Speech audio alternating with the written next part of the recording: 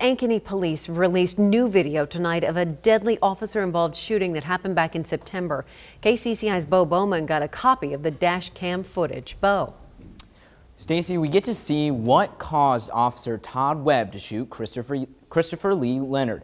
You'll see in the video, Webb pulls up to Leonard in the police car and tells him to show him his hands and get on the ground. What Leonard did next is why he lost his life.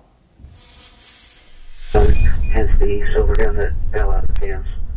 This is the dash cam footage from Officer Todd Webb's police car on September 15th, 2018. Description over here by... Webb was on his way to a Hy-Vee gas on Ora Labor Road for a robbery call. He turned the corner onto White Birch Circle and saw Christopher Lee Leonard to his left. Webb approached Leonard and tells him to get on the ground. Leonard then pulls out what looks like a gun and walks toward Webb. That's when Officer Webb fired his gun 3 times and killed Leonard. Earlier this week, a grand jury decided that Webb would not be indicted.